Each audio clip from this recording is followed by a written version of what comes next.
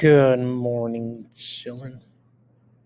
I hate wearing my glasses, but a contact malfunction forced me to do this. I just don't get good peripheral vision. I can see like this glare on the screen. It's driving me nuts.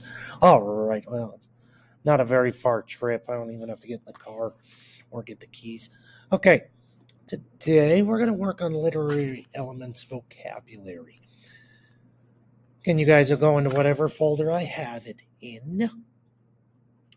Again, you will have a pre-test to do. Obviously, again, you guys are not going to, you're not going to do this pre-test at home. It will be worth 32 points. It'll be one of those, again, that you're going to get just 10 out of 10. The 32 points is not going to count against your final grade. Again, it's a pre-test. So, again, please do not freak out about if you do bad in the pretest. But then you guys are going to do literary elements,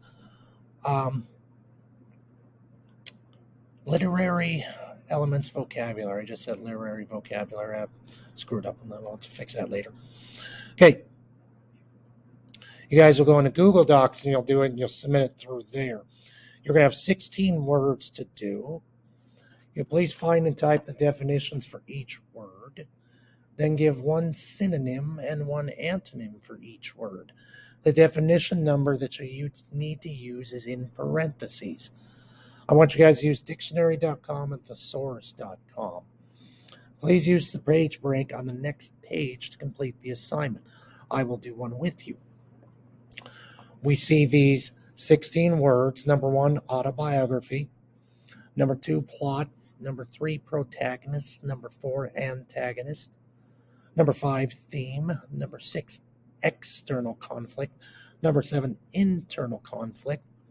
Number 8, cause. Number 9, effect. Number 10, dialogue. 11, point of view. 12, exposition. 13, rising action. 14, falling action. 15, climax, and then 16, resolution.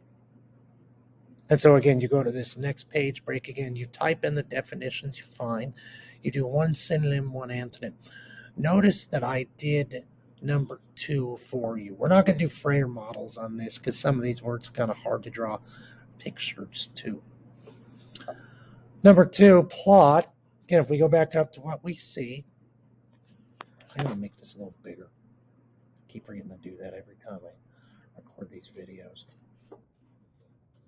We see that we're going to do definition number 2 for plot. So if I were to go to dictionary.com,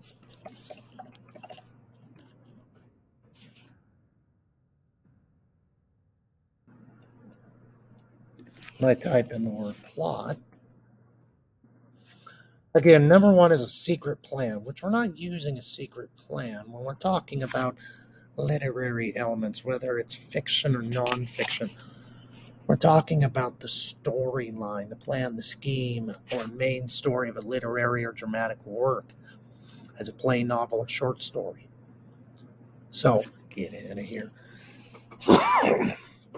So you would go to this document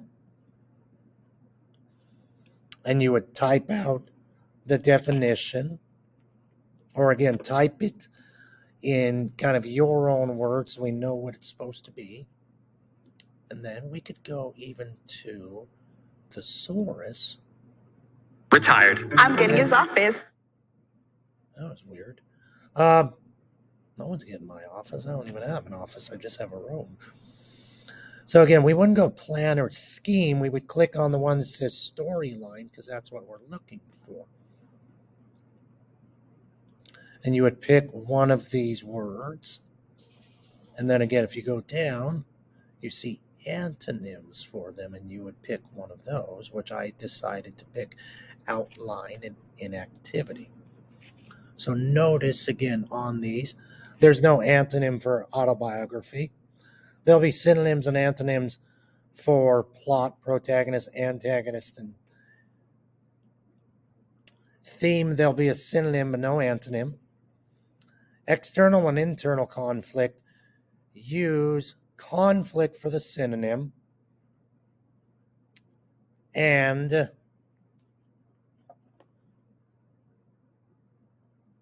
yeah, just use conflict for synonym and antonym, because realistically, an external conflict is the antonym of an internal conflict, and so on and so forth. Cause and effect will both have synonyms and antonyms. Dialogue will have a synonym and antonym. Point of view will have no antonym. Exposition will have a synonym and antonym.